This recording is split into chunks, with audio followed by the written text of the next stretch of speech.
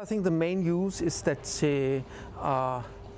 that when policies are being made about that relate to natural resource management, that you have to know what resources might be at stake if you clear forest areas, for instance.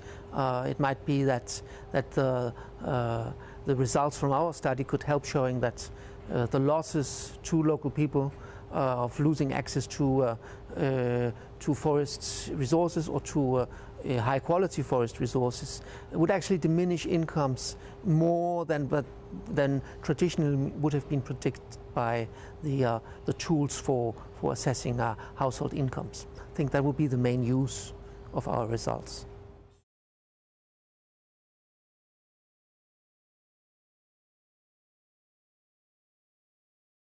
Ideally, that would be the case, and of course, it would be the case under certain circumstances. And I think that is one of the challenges we have ahead, to define exactly, under what circumstances those forest incomes would be high.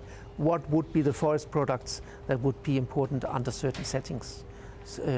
This we'll hopefully find out in the next months.